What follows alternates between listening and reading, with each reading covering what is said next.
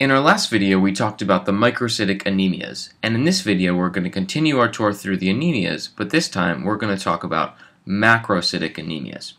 We started the last video by talking about this flowchart with production on the left, removal on the right, and peripheral circulation in the middle.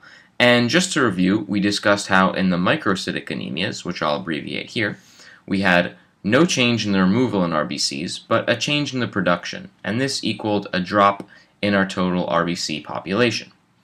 In the macrocytic anemias, as we'll see shortly, we have the same kind of setup.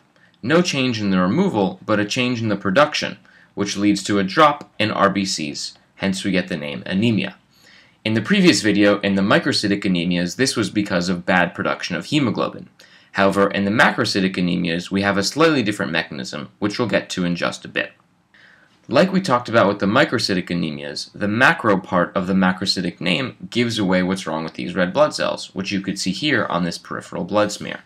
The cells here look huge, and you can see that they're kind of oblong and oval, and you don't see that nice donut shape.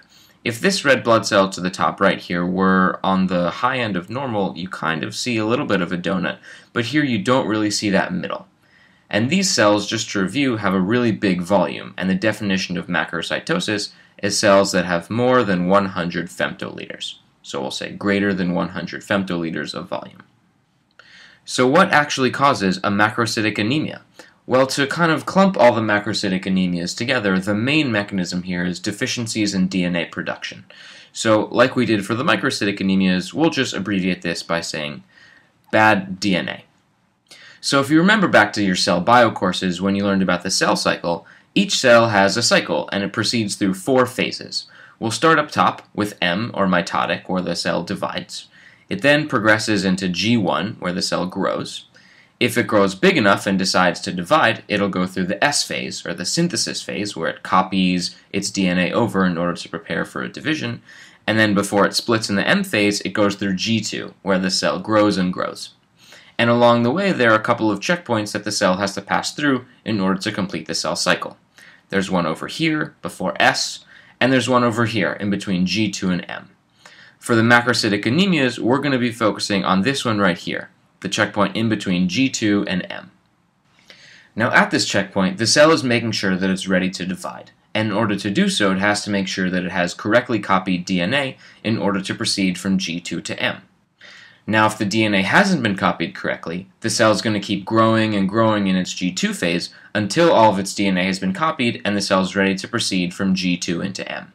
In the macrocytic anemias, this is exactly what happens. Since all of the DNA hasn't been copied correctly, the cell is just going to keep growing and growing until all of that DNA is copied and the cell can finally divide. What that results in is really big cells, since the cells keep growing until they're ready to divide. The problem here is that these cells, once they keep growing, they're going to break down and be hemolyzed, because it's not normal for a cell to keep growing and growing beyond its normal parameters. And when this happens in the bone marrow, it gets a special name. It's called intermedullary hemolysis.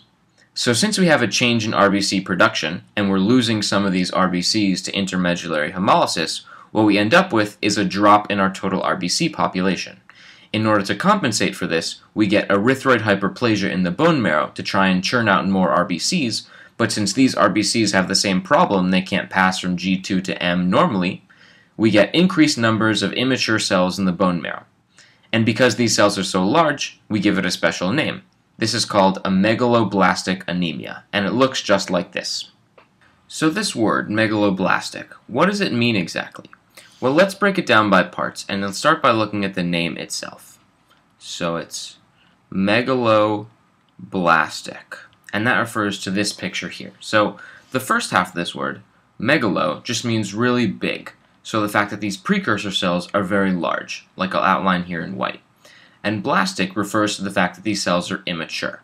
This is why other types of cells you may have heard of before, like erythroblast or trophoblast, refer to cells that are immature, that haven't yet reached maturity, in which case they get the suffix "cyte."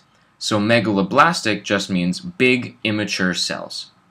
Now so far in megaloblastic anemia, we've been talking as if it only referred to red blood cells, but since the mechanism is bad production of DNA, it affects all cells equally, including the other white blood cells.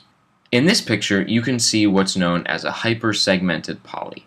So I'll just label this picture hypersegmented poly. And polys, or polymorphonuclear leukocytes, or PMNs, otherwise known as neutrophils, like we know, normally have a multi-lobe nucleus, but this one has at least 6 or 7 lobes, which is more than it normally should. And this indicates a problem in DNA synthesis. And if the pathologist sees just one of these hypersegmented polys in peripheral circulation, that's enough to clinch the diagnosis of a macrocytic anemia. So now that we've got our mechanism down, let's talk about how you can develop a macrocytic anemia. And really there's 2 main causes.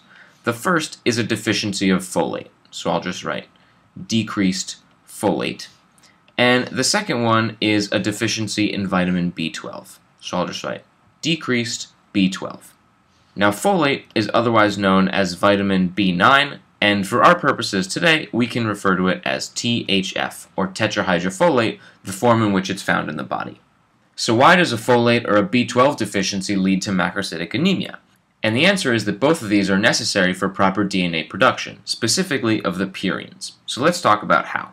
Now vitamin B12 is involved in really only 2 reactions, and the one that's important to us today is the conversion of homocysteine into methionine. Now vitamin B12, which I'll just draw here in blue, is a cofactor, and another participant in this reaction is tetrahydrofolate, which is changed from its N5 form into its regular THF form. So this step, the conversion of homocysteine to methionine, requires both B12 and THF. Now THF, which is formed from this step, goes on through a number of subsequent reactions to form the purines, which is necessary for DNA because this is both adenine and guanine.